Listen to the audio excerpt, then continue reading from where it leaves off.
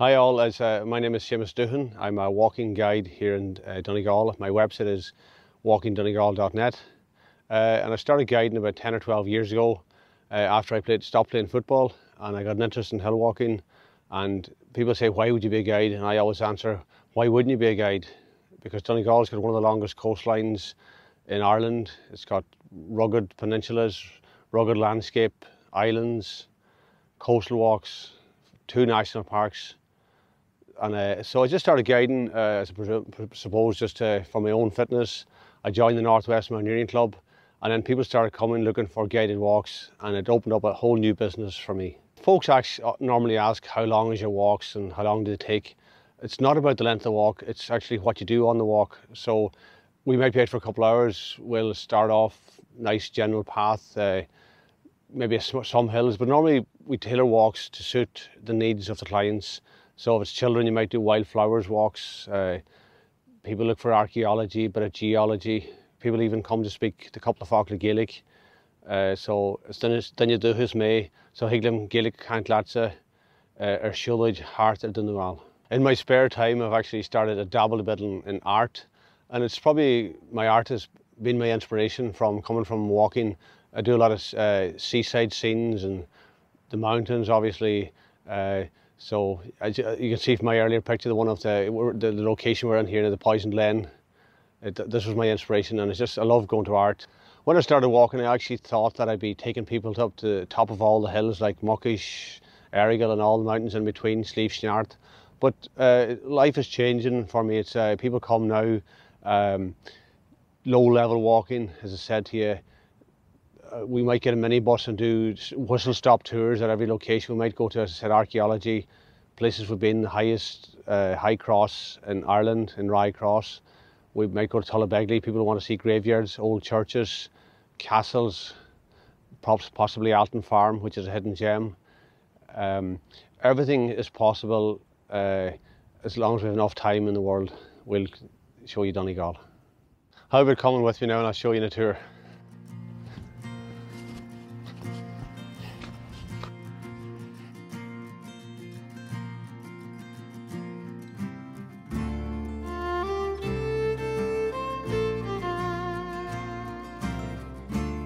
This is Dunlewey Church, English, Nahirin, Dunlewey. This Dunlewey Church of Ireland, what had been built as a memorial by Jane Smith Russell. It was built for her husband, James Russell. He was the landlord of the Dunlewey estate. He died in September 1848. It is said that James Russell was laid in a vault under the church floor. The church was probably consecrated around 1853 as a chapel of ease to Tullebegley. Tullebegley was a parish consisting of the present-day Gweedore and Cloughnilly parishes. As you can see here, the church is built of a white marble and blue quartzite, which was actually quarried locally. The roof had been removed in 1955 as a safety measure. The bell was then distributed to the Cashel Church of Ireland near Doe Castle.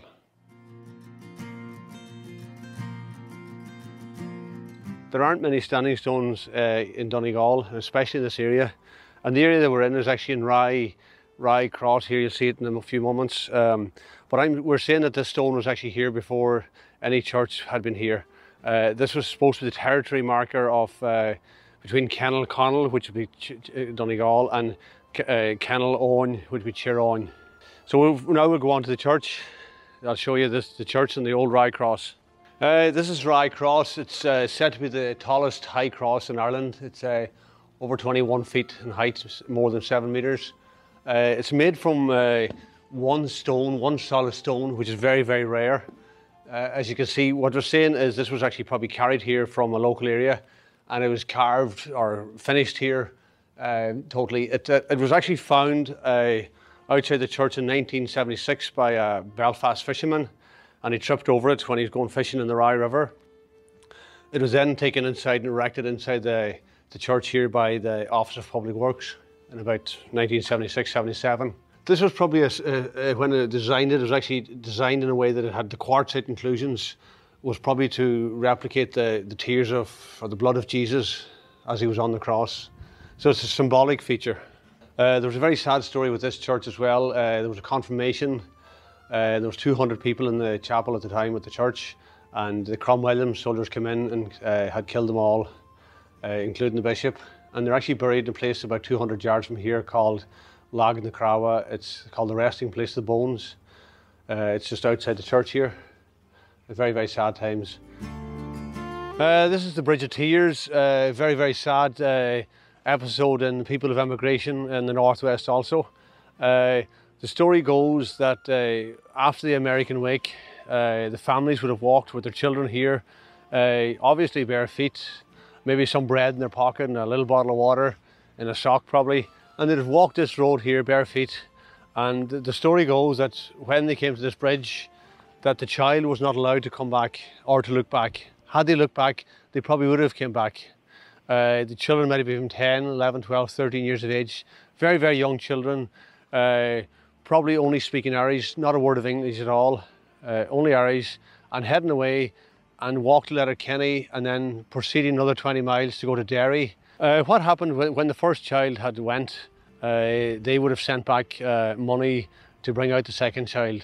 Because people here in North Donegal would have large families like every other part of Ireland, very, very poor as well. So every penny counted. So a lot of the money that they got was sent back to their families to bring out the second child and then just proceed for the third child.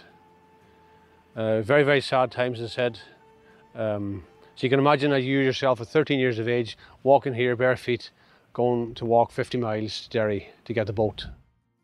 We're just on the Burtonport Railway Walk here, if you want to look at it. There's a new walk open by the Donegal County Council. It's about 9.4 kilometres in length.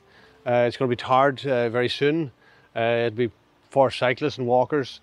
It's actually a beautiful part of Ireland because there are no houses on this way. You're out in the middle of nowhere. You're walking along Lough Altan. It's beautiful scenery here. You're looking back towards Muckish Mountain, Aglamore, Aglabeg. You can see Errigal over here in the distance.